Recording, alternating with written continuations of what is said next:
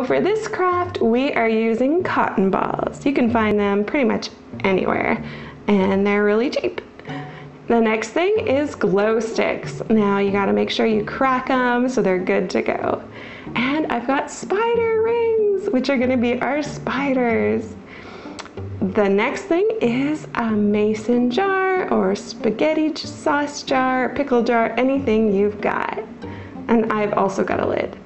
So the first thing I did was plop my glow sticks into the jar.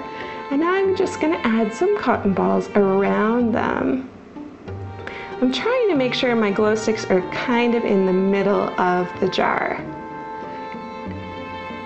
Once I've added about half of the cotton balls to fill the jar, I can start adding my spiders.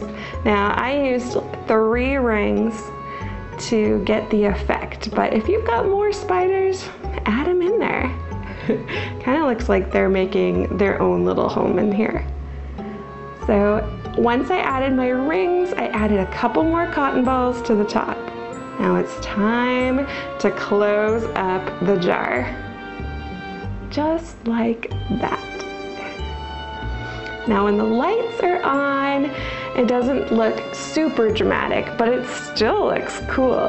And when the lights are off, it looks amazing. You can put them on your front step or for spooky house decorations.